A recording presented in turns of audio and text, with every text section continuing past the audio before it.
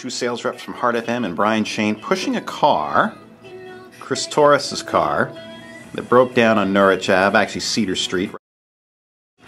And instead of leaving it in the driveway and getting a tow truck, they decide, well, we'll just push it to work during the 4 o'clock hour. And luckily, they've got a police escort. We just played Sean Desmond Dumb to Dumb, by the way.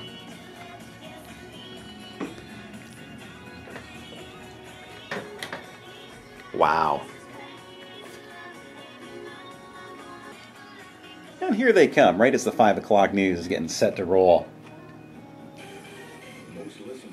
And here it is, a couple of sweaty guys. Business park proposal, even though council previously supported